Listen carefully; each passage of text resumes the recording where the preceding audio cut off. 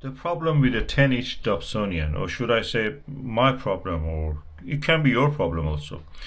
10-inch Dobsonian is a capable telescope, don't take it wrong.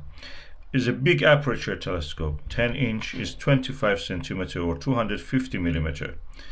That's a lot. It's bigger than the 8-inch, which is the normal size for a any SCT Schmidt category or anything else. The mirror is quite huge. It can condensate like this one also, but it is new. Practically, this telescope is almost new. About a second hand, but it's new, like new it was. And as you can see here, the problem is that when you're standing beside it, it's not high enough to stand without bending. Depends on your height, of course. 4 meters like that. Or it's not too short that you can just sit and observe. So you will have a dilemma.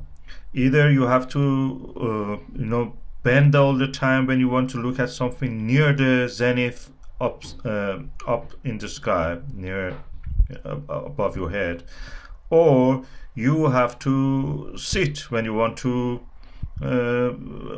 observe something near horizon. Either way, you have to put something under it. In this case, I'm using a tree log.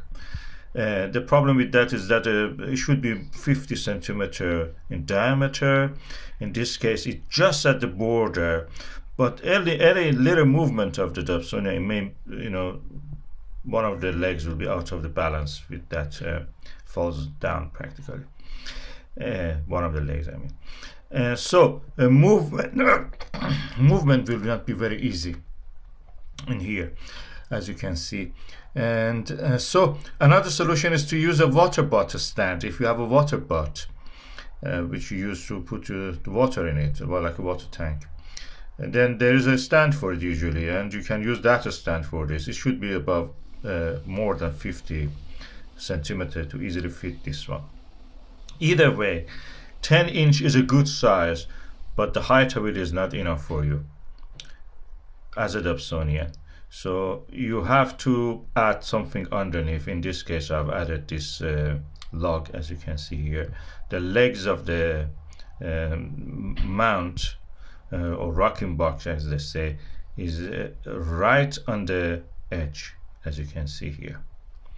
And 1, 2, 3 legs. That's the central port, central shaft.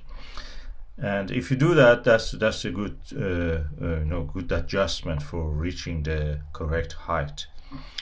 Unless you are a kid, that will be really perfect for you. You will not need anything. You can just stand behind it or sit beside it, I should say, or stand beside it and just observe.